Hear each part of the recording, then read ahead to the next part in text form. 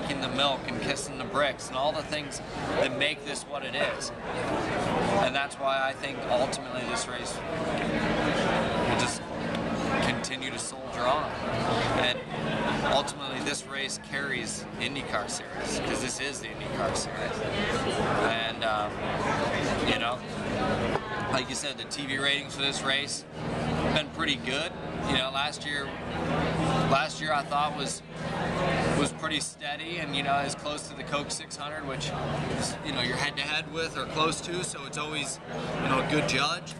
And I think that's a good sign for us, and the attendance keeps going up, and you can tell because every year you come here and you do parade laps, and I'm sitting in the car and I go around, you can just see the amount of people leaning over the balconies and how full the suites are.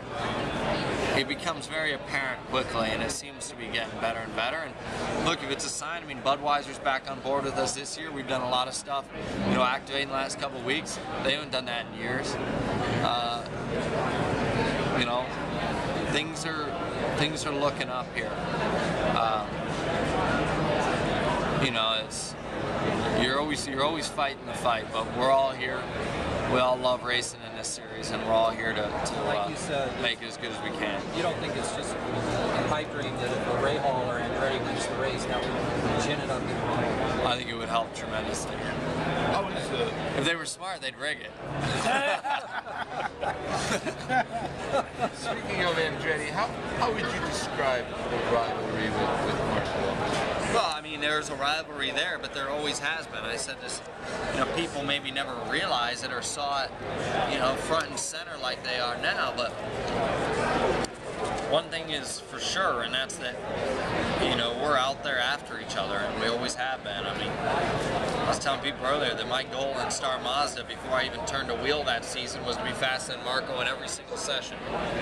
But we didn't most of the time, but it was the goal, you know, and so the way I look at it is, you know, we want to beat them. And, you know, just because there's a rivalry, people are making a big stink over it, but you know what? There always has been, really. Well, rivalries are always, to my mind, you look at every sport when it was flourishing, there was, you know, in golf was Ernie and Jack, I mean, you go back to Tiger and Phil. I mean, you need that. Yeah, of course, of course. But you guys, is it tense in any way, or is it you guys get along? No, we get along fine. I mean, do I sit there and have a long conversation with them? No, but we get along fine. You know, you're not going to see me at dinner with them anytime soon, but that doesn't mean much. So that's what the rivalry is. It is. You didn't see my dad and Michael going to dinner, so. So were you guys rivals before you both got in a car? Like my dad can beat your dad? Oh, I don't know about that, because at that time when my dad retired, we were pretty young. So that's what I'm saying. Were you like show up here and you know you're wearing your colors and he's wearing his colors? And you know, I don't remember seeing Marco at the track that much as kids. The person I saw the most was Al Unser Jr. You know, Al and you know Cody Unser and the whole everybody there, and you know Marky Blundell and some of those guys. Those are the guys I saw the most. I don't remember seeing Marco like that much as a kid. Everybody's getting in on this bus trip to Milwaukee thing now. I'm wondering how many people are. Oh, you saw Tagliani's now doing one. Yeah, exactly. What's up with that? Yeah, what's up with that? I saw that the other day. I thought, come up with their own idea. But you know what? I don't really care, because my thing is, I didn't do it for me. I mean, I'm not making a penny off. I did it, just trying to help the race. So if Tags can get his group to come, and I got some on my bus. I don't know how many buses we've sold, but I've had a lot of people tell me they're on. That's a good thing, because that's what, you know, potentially, you know, maybe 1,000 people.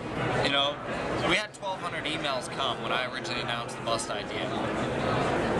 You know, let's say half those sign up, max.